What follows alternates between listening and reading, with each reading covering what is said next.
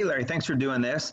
I know he's been dinged up, so you haven't seen him as much as the other guys in OTAs here. But I want to ask you about Tryon, just what you liked about him coming in, and what do you think he can do for you guys to upgrade your depth here this fall? Well, he definitely passes the eye test. You know, he got all the height, weight measurements. Just watching him on film, if a guy's 6'5", he can bend, he can move. Got a great motor, plays with high energy, and just his DNA jumps off the tape. Love the way he plays, and he's gonna fit in. You know what we're trying to build here, his mentality. So he should have no problem fitting in. But just looking at his size, you can do a lot with him, and he's agile. So Todd Bowles is in the kitchen right now cooking up some stuff for him. Thank you. And next question will come from Leo Haggerty. If any media have questions, please raise your hand. Coach, when you look at a guy like Tryon, is he better with his hand in the dirt, or you look at him as a coverage guy? Got to do both. In our 3-4 system, to do both. Our mentality around here, the more you can do is the better.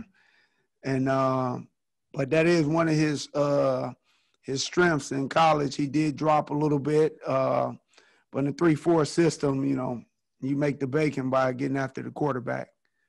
But if you can show some flexibility, dropping in coverage and even covering guys sometimes, the bigger our package gets.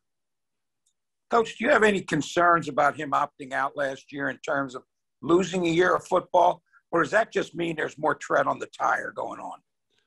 No, I think the Pac-12 was a little different. I know they were late in the year of committing to play, so they had him in a little bit of a limbo. But you watch his tape, he's a football guy. He plays with a motor. He's relentless. And you watch his tape, you can tell this kid loves football. He loves the small parts of it as far as flying to the ball, jumping in, you know, giving up his body to make plays. And when you see that and he opt out, you don't even think twice about it. Next, we'll go to John Ledyard.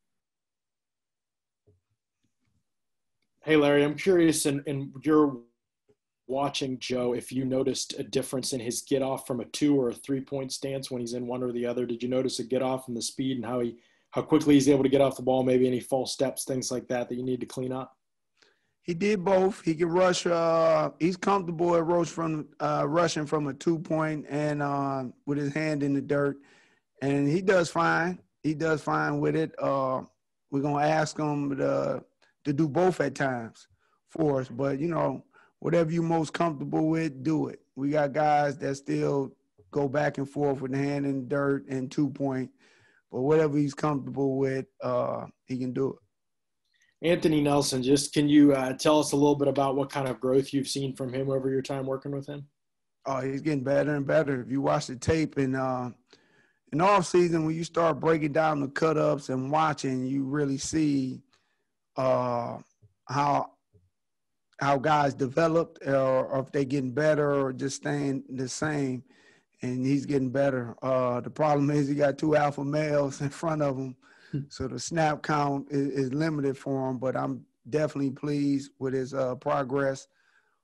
Did a good job for us on special teams, but he is growing. But he's another big, long guy that's a good athlete, and he brings a lot to the table for us. Thanks, Larry. Next, we'll go to Steve Isbitz. Coach, obviously Shaq had a great, incredible finish to last season, but what does he have to do in your mind to get back to a different level, a higher level of consistency all through the year? Well, I think early in the year, you know, he was frustrated. He was frustrated because he wasn't getting a lot of sacks, but he got in the stand. He was getting chipped. We had a lot of max protect, just 2-man and 3-man routes. So he got to figure out ways to stay after it. Sometimes pass rushers, they get frustrated when the running back's over there chipping them or coming through and they're double teaming them, but they just got to stay active. They got to stay active, and he definitely played his better ball, you know, later in the season in the playoffs than he did early. And I'm quite sure the pandemic, while I like to believe that might have played a part in it, but he's making that big money now. So big money means big expectations. So he better bring it. And Coach, I know you played a couple of years in the league when Giovanni Bernard was in the league. Do you have any recollection of maybe studying him with the Steelers, and just can you reflect on what adding a guy like him on offense, how that changes the defense? Well, you definitely got to account for him in the passing game. He's a 3-down back. I remember playing against him. He's a small guy, but he's a powerful little running back, and he's a mismatch on linebackers. So I'm quite sure him and Tom are going to have a good rapport together. Thanks. We have time for a couple more. Next, we'll go to Greg Allman. Hey, Larry, by adding Tryon, you guys take Cam Gill, who showed you guys a lot as a rookie last year, and kind of put him on the bubble a little bit. How much do you think you guys can make a case to keep 5 outside linebackers this year? Well, upstairs I'm already bidding for it.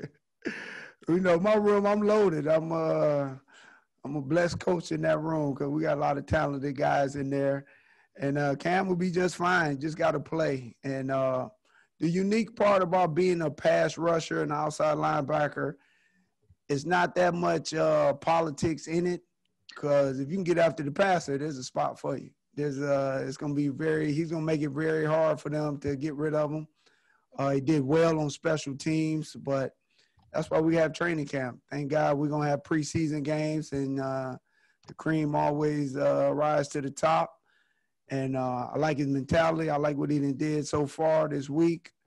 And I'm excited to see them guys compete.